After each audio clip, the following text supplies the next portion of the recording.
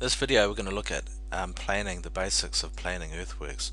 We're just going to look at an overview of it. We're not going to go into too much detail. So earthworks design process, you will have the horizontal and vertical alignments designed. You'll have a longitudinal section and cross sections at each point. Then you need to calculate the areas and come up with the cut and fill volumes. Once you have the cut and fill volumes, then you can distribute it, produce a mass haul diagram, and from the mass haul diagram you can start doing the earthworks planning. You can figure out the sequence, where the soil is going to go.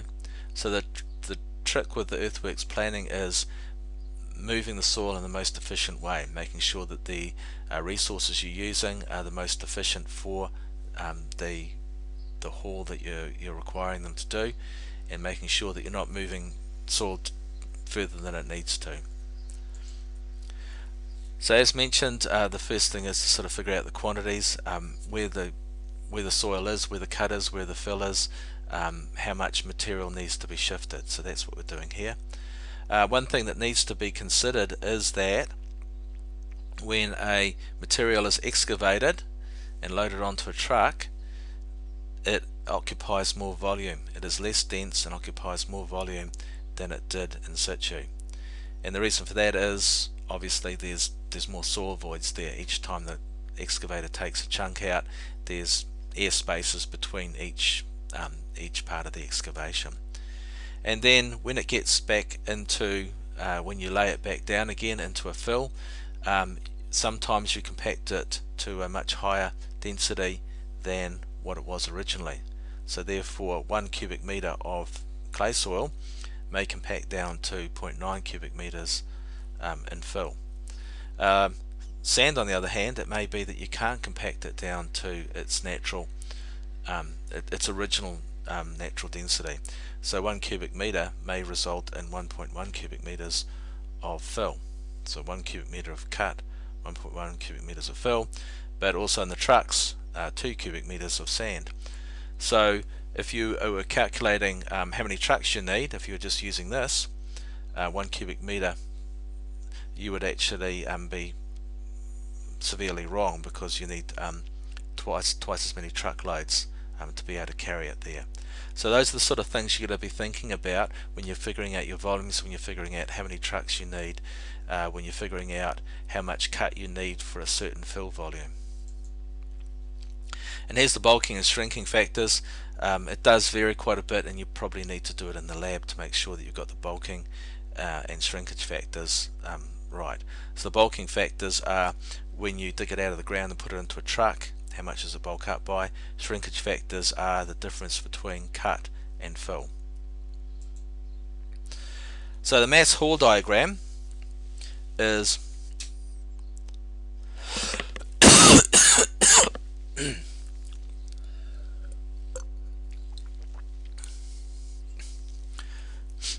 so the mass haul diagram is a graphical representation of where all the soil is and where it all needs to go. It gives you the distance between the different areas, and from that you can figure out the haul distance. You can figure out what bit of plant would be appropriate for that. Waste or spoil is material that must be exported from site. Sometimes you have a surplus of material and it needs to be trucked off site, so that's the waste or spoil. Sometimes you don't have enough for the fill material that you need, and you need to bring some in, so it's the borrow. It's called borrow.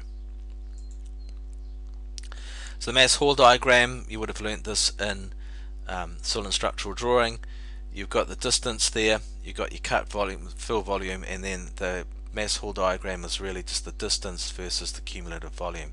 So in this case here we've got 330 cubic meters of cut in this section from 0 to 20.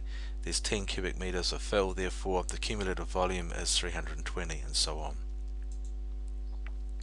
So here's what a mass haul diagram looks like. There's the long section at the top there, and there's the mass haul diagram.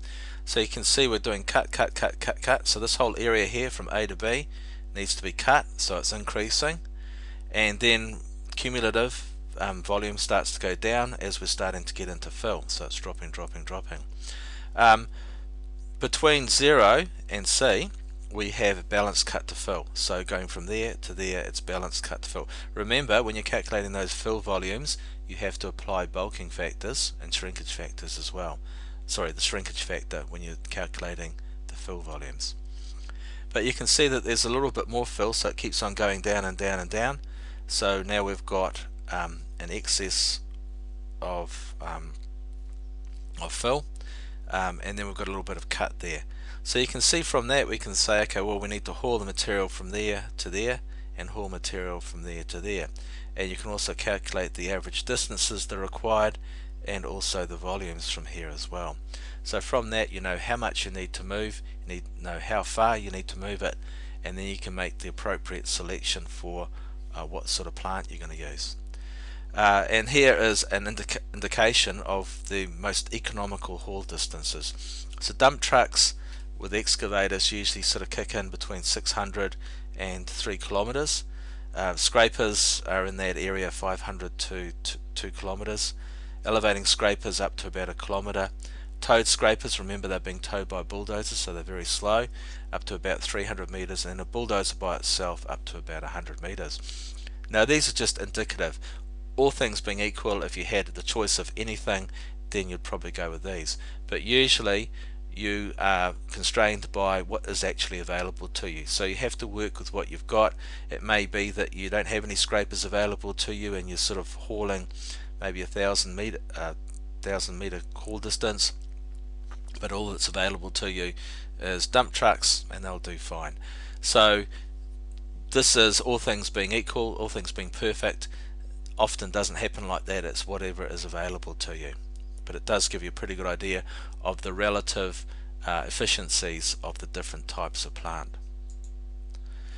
So here's the plant selection. So you've got your long section there, there's your haul diagram, and so we're saying, well, there's a haul needs to be from there to there, so material needs to come from here and go into there, and we're saying we need an elevating scraper or excavator and trucks because it's about 500 meter haul distance.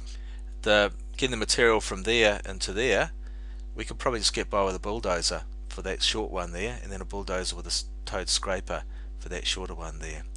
So you can see that the mass haul diagram allows us to very quickly determine what plant would be suitable for what hauls. So we've got a short haul there for the bulldozer. There's a longer haul there which will be done with the excavator and trucks or with the elevating scrapers.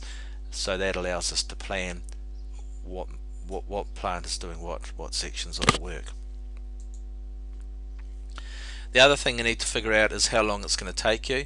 We're not going to cover this in too much detail, but productivity curves.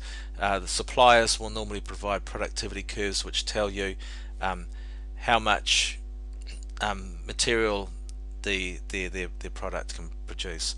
So this one here is for a bulldozer. You can see a D6 there.